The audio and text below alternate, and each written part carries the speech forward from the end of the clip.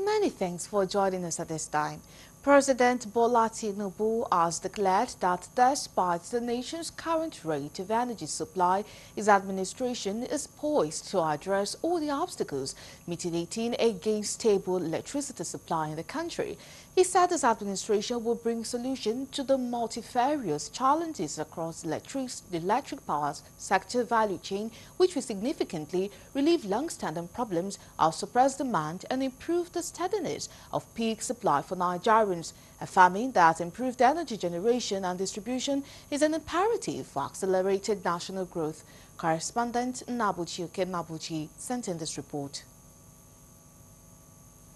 President Tinubu spoke at a groundbreaking ceremony of the new 350 megawatt Gwagwalada Independent Thermal Power Plant Phase 1, where he hosted the NNPC and its partners to deliver the landmark project within the promised 3 years completion timeline, insisting that 3 years must be 3 years.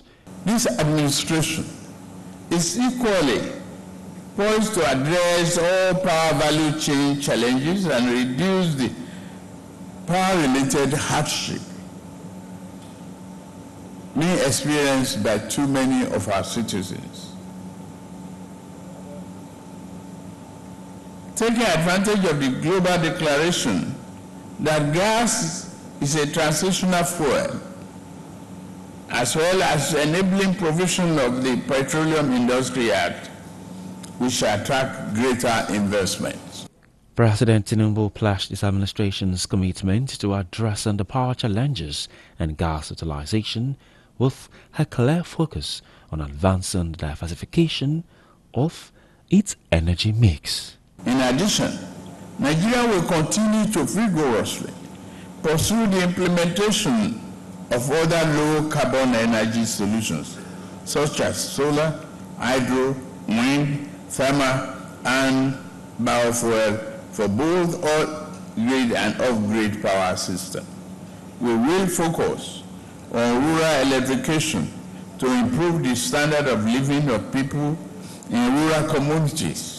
The Group Chief Executive Officer of the NNPCL Limited, Malam Mele Kihari, stated that the NNPCL will leverage on the nation's endowment of gas resources to power the nation's industrial growth and stimulate ubiquitous job creation, adding that through the project, the NNPCL would be providing a huge boost to the nation grid.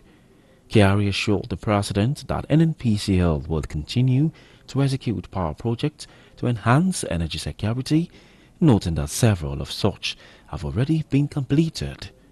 This, according to the NNPCL Group CEO, includes a 500 megawatt Maduguri power plant and the 900 megawatt and 1,300 megawatt power plant in Kaduna and Kano, respectively.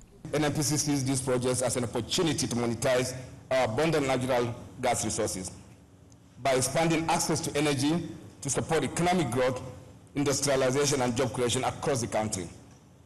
To achieve this national aspiration, NNPC has invested heavily in domestic gas footprints expansion projects through the delivery of the Trans-Nigeria Gas Pipeline project, which includes the Escravos to Lagos pipeline systems, we call it ELF and F1 and F2, the OB3 gas pipeline, and the Ajakuta-Kano AKK gas pipeline. The colorful event was witnessed by many dignitaries and senior government officials, including the Borno State Governor, Professor Babagana Zulum, Governor of Nasarawa State, represented by his deputy, Real Fathers, the Chinese ambassador to Nigeria, among others.